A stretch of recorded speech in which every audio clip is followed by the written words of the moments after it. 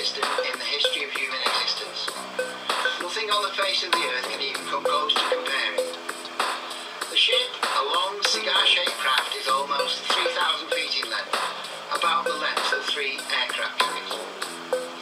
It flies by virtue of a gravity manipulation system, allowing it to operate at any altitude, even into space, and return, without need of jet engines, propellers, massive fuel tanks, or rocket engines. All this is achieved by the manipulation of Earth's gravity, which for all intents and purposes affords unlimited motion possibilities. Since the craft manipulated gravity, there are zero gravitational effects upon the crew or systems inside the craft.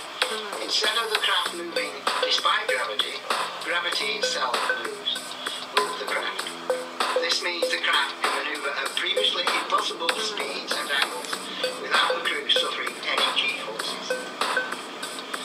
While its maximum speed is classified, TRN can report the Sky Dreadnought can easily travel in excess of 10,000 miles per hour inside Earth's atmosphere, or stop and hover, all of it totally silent. Not only can it achieve these amazing speeds, it can do so almost instantaneously, making the craft totally untouchable by any weapons system on Earth. It cannot be tracked by infrared or heat-seeking weapons. These nanites are not only part of the anti-radar features of the craft, they are also part of the defensive light-bending visual stealth. Cannot be tracked by infrared or heat-seeking weapons. These nanites are not only part of the anti-radar features of the craft, they are also part of the defensive light-bending visual stealth, communications and weapons systems. For communications, other nation nanites direct all electromagnetic emissions to the sky, making it impossible for ground or air-based radio tracking or communication interception. As to weaponry, the Sky Dreadnought does not use any conventional weapons. All of its weapons are a type of pulsed plasma beams, which when seen by the naked eye appear to be bluish-white, focusing bolts of lightning. The weapons were first used on an experimental basis in the Second Iraqi War, where prototypes were tank-mounted and were seen melting cars, trucks and buses to the shock and horror of the Iraqi troops who witnessed them. The weapons operate 360 degrees vertically and 360 degrees horizontally, without any blind spots.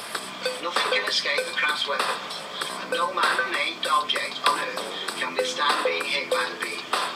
Metals turn molten and melt in seconds. Concrete is reduced to powder instantly. Human bodies shrivel to burned, melted hulks, the size of infants, in less than 1 second. If attacked, the system on board the craft can engage a staggering number of threats simultaneously. Literally thousands of attacking targets can be wiped out of existence before they even get close to the craft, while the range of its plasma weapons is classified. TRN can report the craft has the ability to attack any target from horizon to horizon, no matter the altitude of the craft.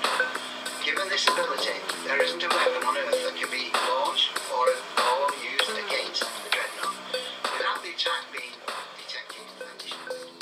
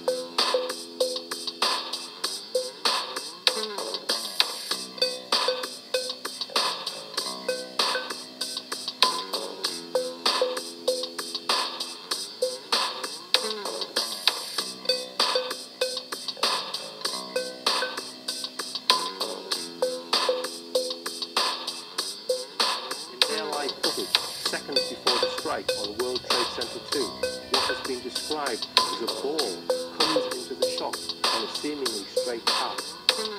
This ball was not commented on by any of the presenters and has never been discussed on Main Street. In NBC's live footage, the feed switches to a different camera about 4 seconds before the second impact. Note that no plane is seen in any of NBC's live images. In this lower quality VCR recorded version, the camera does not switch, so we can see the resulting explosion.